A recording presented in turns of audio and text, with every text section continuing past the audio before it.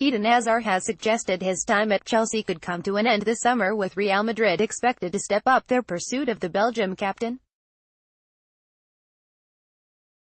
The 27-year-old has been heavily linked with the move to Madrid in the past, and the European champions are reportedly lining up a £150 million move in the wake of Cristiano Ronaldo's shock departure.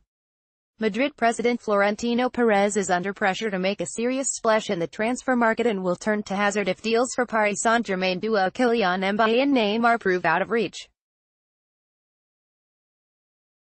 Hazard has stalled on signing a new Chelsea deal since the start of last season and suggested in the immediate aftermath of Belgium's 2-0 win over England on Saturday afternoon that he may have already played his final game for the club.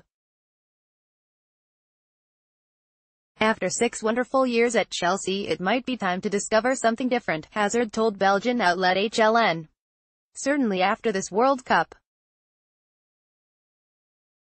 I can decide if I want to stay or go, but Chelsea will make the final decision, if they want to let me go. You know my preferred destination. Hazard has enjoyed a sensational 2018 World Cup campaign and his displays have only strengthened suggestions Madrid will make a move for him.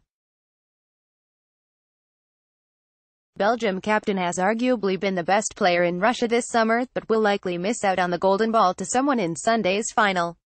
Hazard played a direct hand in 5 goals in 6 appearances at the 2018 World Cup, 3 goals, 2 assists, picking up the Who Scored Man of the Match award on 4 occasions.